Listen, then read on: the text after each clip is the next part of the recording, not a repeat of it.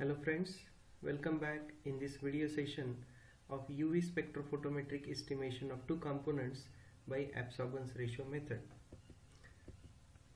To begin with introduction, so this is also an multi-component method of analysis using UV spectrophotometer. So in the previous session we have discussed the multi-component method by using simultaneous equation method, which is also known as Weirauth's method. So in this session we will be discussing about the another method, that is absorbance ratio method. So this method is also referred as a Q value method, and in this method also we need not to separate the multiple components which are present in a sample or in a particular formulation. So without separating them from each other, we are able to estimate the concentration of each one of them. So that is an advantage of this particular method, and this method is a modified version of simultaneous equation method. Okay, so what modifications we have, that we are going to see in the coming slides. So when we talk about the principle of this absorbance ratio method or Q value method, so there are two things what we need to consider. The first one is it depends on the property that for a substance which obeys Beer's and Lambert's law at all wavelength, the ratio of absorbances at any two wavelength remains constant. Okay, and the ratio is independent of concentration or the path length. So whatever the path length we have or whatever the concentration we have, so if we are taking the absorbance of a particular sample at any two wavelength, the ratio remains constant. So that is what this particular statement talk about. And the second statement is it involves the measurement of absorbances at two different wavelengths, one being the lambda max of one drug and the other being a isobestic wavelength.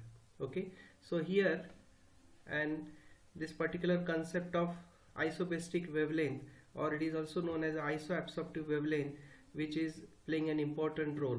Okay, so these statements are very important with respect to this absorbance ratio method. So let's understand in a more better way with this particular figure. So we have already talked about the two drugs, that is sodium benzoate and caffeine. So this is an the red one is a spectra of sodium benzoate recorded individually, and the blue one that is a spectra of caffeine, which have been overlapped on the spectra of sodium benzoate. Okay, now how it looks like, you can see here in case of sodium benzoate we can easily make out. So this is a point at which we are observing a maximum absorbance, so we can correspond the wavelength here, so that is lambda 1. So this is a lambda max of this particular sodium benzoate drug. So 227, we know 227 nanometer is the lambda max of sodium benzoate. Similarly, we can find the absorption maxima for this caffeine, which is at 273 nanometer. Okay, so these are referred as a lambda max of this sodium benzoate and caffeine. And simultaneously we can also see here, so there are actually 2 points here. So one is here and other one is here. Okay, so this is a point for the sodium benzoate as well as a caffeine, where both the drugs have equal absorptivity. So if I intercepted this particular point on this particular y-axis, so we will get same absorbance for this particular concentration for sodium benzoate and for caffeine. Okay, similarly at this point also you can see they are intersecting each other.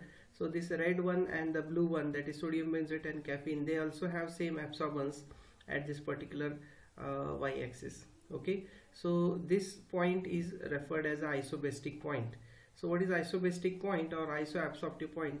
Actually the term of iso means similar or same. Okay, so this is a point at which two drugs will have an equal absorptivity or showing equal absorbance. So that particular point is referred as isobestic point or isoabsorptive point, and the corresponding wavelength, if we plot it on this x-axis, that is referred as isobestic wavelength or isoabsorptive wavelength. Okay, so similarly this particular point is also referred as a isobastic point or isoabsorptive point, and if you intercept it here, so this will be an isoabsorptive wavelength here. So there are two isobastic wavelength for sodium benzoate and caffeine, and that is again a characteristic wavelength similar to that of the lambda max of each particular drug. Okay, so in this case of sodium benzoate and caffeine, we are considering this isobastic wavelength for our calculation. Now that is all about the second statement what we have discussed in the principle. Now let's understand what we have discussed, or it was given in the first statement of the principle. Okay, so what was the statement?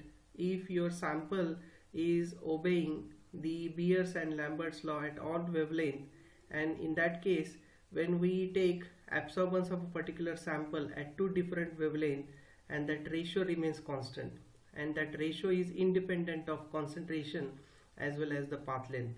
Now let's take an example. We have taken a mixture of sodium benzoate and caffeine. Okay, so this green spectra is nothing but a mixture of sodium benzoate and caffeine injection as a sample, and the concentration taken here is 10 microgram per ml.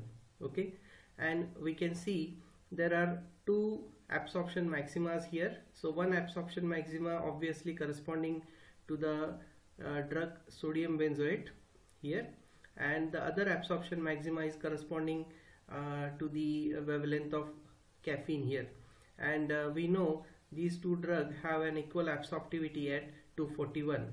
Okay, so this is referred as a lambda 3, this is referred as a lambda 1, and this is referred as a lambda 2. Now similarly, I can record the spectra of same mixture, that is sodium benzoate and caffeine. Same sample I can take, but now I am taking a different concentration. I have doubled the concentration of same mixture. Instead of 10 microgram per ml, I have made it 20 microgram per ml. So you can see the spectra is looking something like this. Okay, and now what has happened? The spectral pattern remains same, only its intensity has been increased because we have increased the concentration.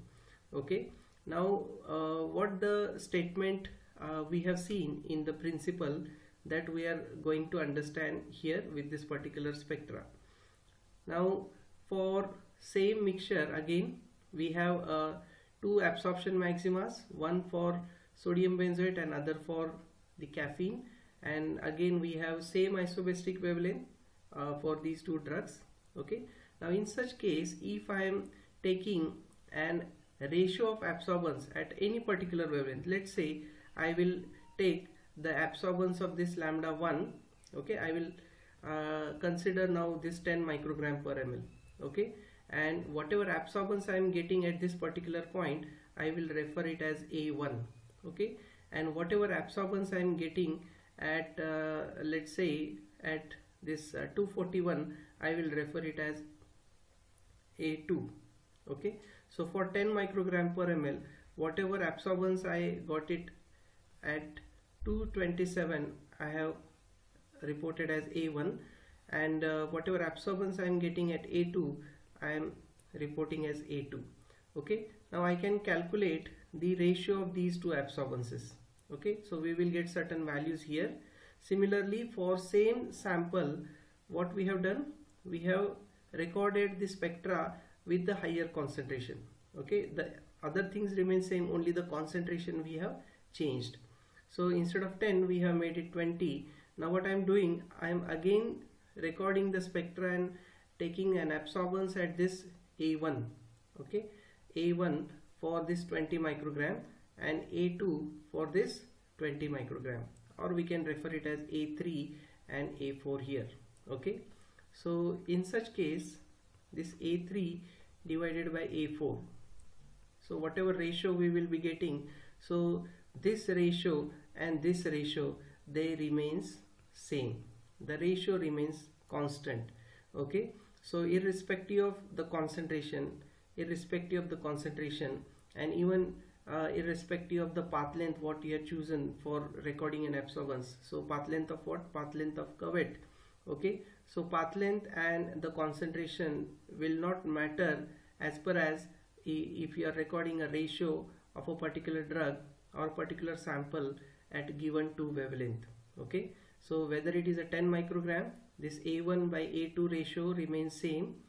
Even in case of 20 microgram, the ratio of A3 divided by A4, it remains same. Similarly, you can do it for the other wavelength also. So you can try it for you can make it this as A1 and this as A2. So in that case, you can record the absorbance what you are getting here and absorbance what you are getting here. Similarly, for higher concentration, absorbance what you are getting here and absorbance what you are getting here. So these two ratios and these two ratios will remain constant, and they are independent of concentration and also the path length. So that is what the first statement we have discussed in the principle.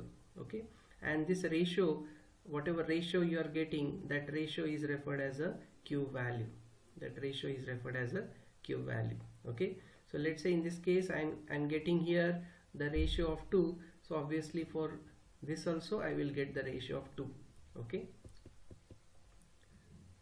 because of this characteristic feature of ratio, which can be recorded at any 2 wavelength, this ratio is also referred as one of the qualitative tests in the United States of Pharmacopoeia.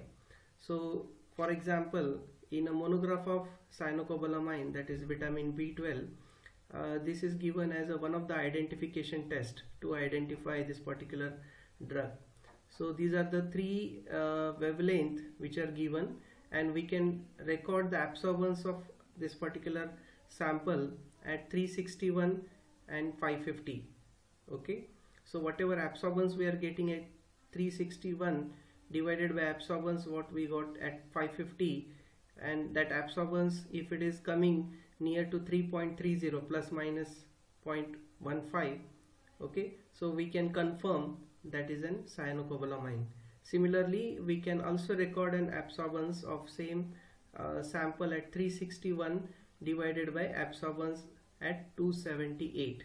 Okay, so in such case, if we are getting the value or the ratio as 1.79 plus minus this particular deviation, then also we can confirm it is a cyanocobalamin. Okay, so keep in mind this Q value or absorbance ratio is a characteristic value, and we can use it as a qualitative test. It has been given as a qualitative test officially in the United States of Pharmacopoeia. Now in this absorbance ratio method, as we have seen in case of simultaneous equation method also, we have a mathematical equation. So similarly we are following the equation for finding the concentration of drug X and drug Y. So this method is we are using it for analysis of binary samples. Okay, so same table we can refer it here.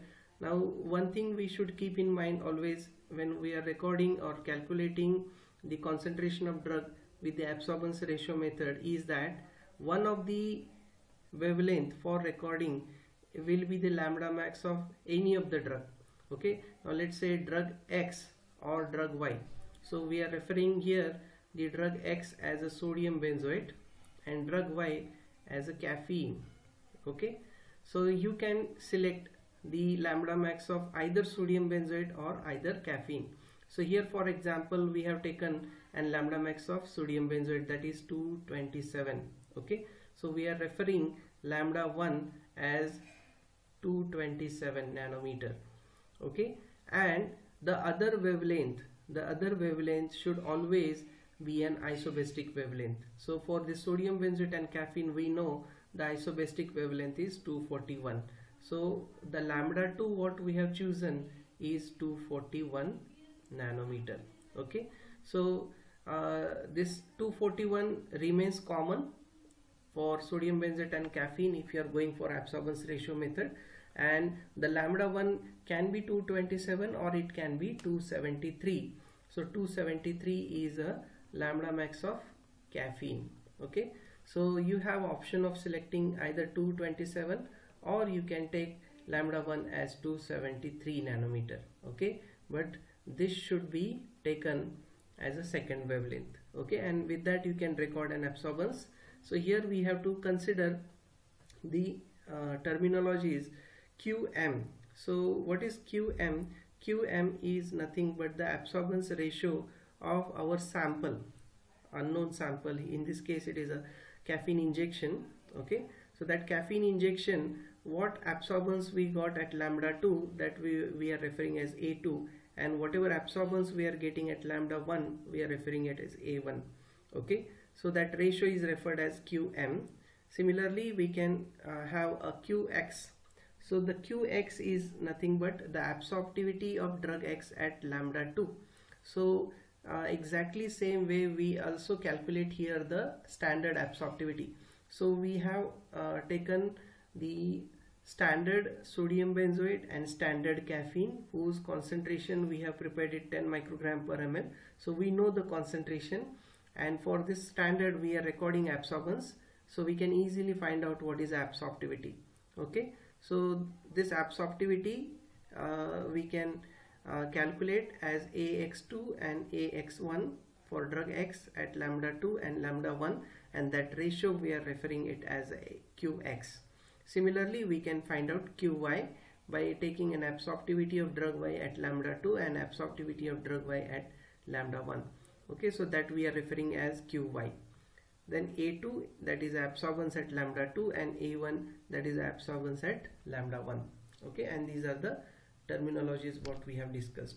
So with that we can substitute whatever absorbance and absorptivity values and the QM what we are getting, and we can substitute these values here, and we can solve this equation. We will get the concentration of drug X.